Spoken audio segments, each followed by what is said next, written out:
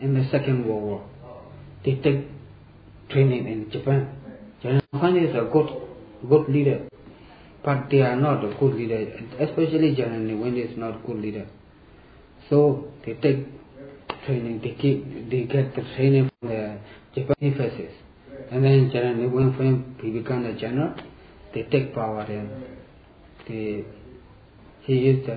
ruled the country by fascism. He went to power in 1962, March 2. Yes, a very big demonstration happened in our school. In this demonstration, they shoot the student. So round about 158 students are died, killed by the SPDC. I studied from 62 to 66 in Rangoon University. History is the major subject. Philosophy is the minor subject. That I joined the Green Revolution because my village is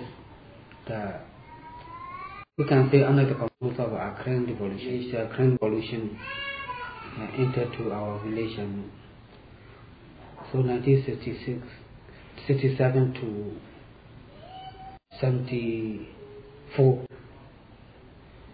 I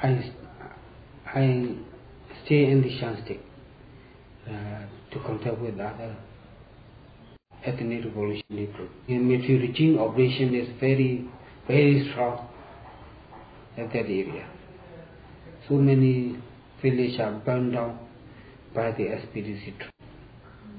So the village are become IDP, internet dispersal. They left their village and they left to the jungle.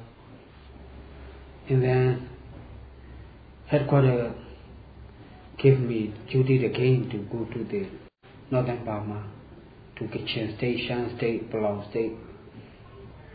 At that time, in our Manipur headquarters, we have an ethnic alliance we call NDF, National Democratic Front. We have around about 11 members at that. All ethnic devolution groups are ethnic NDF member. At that time, I'm at the Manipur, and so many students are arrived to our area, round about 6,000, over 6,000 I think. We formed Democratic Alliance of Burma Alliance.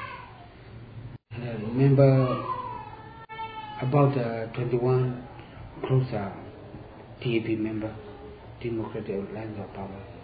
At that year, our president is General Bomya, and working together with the General Bomya, the president, from 1988 to 1995. In 1995, the SPDC operation offended is very strong, very big. So we lost our Manipur headquarters at that year, 1995. When we stay in Manipur, we have from about 40,000 soldiers, 40,000. But when we withdraw from Manipur, we have only around about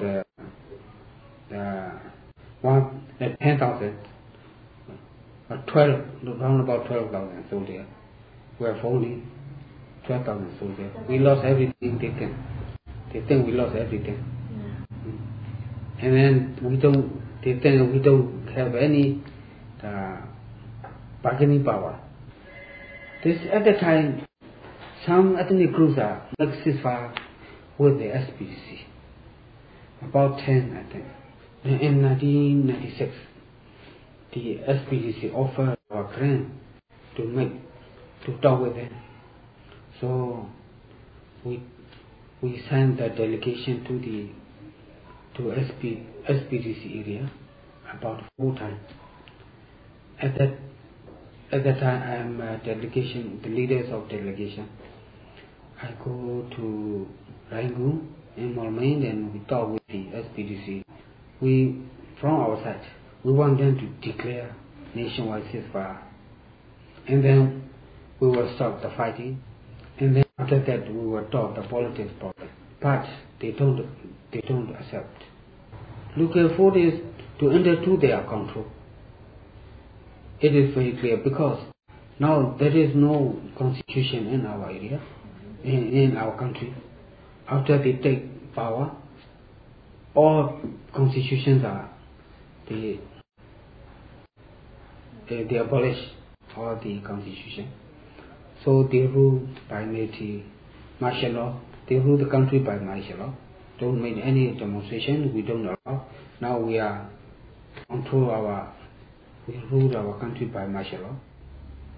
97 to 99 at that time.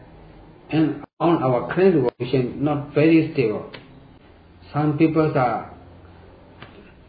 soldiers are afraid. Pressured especially by military offensive.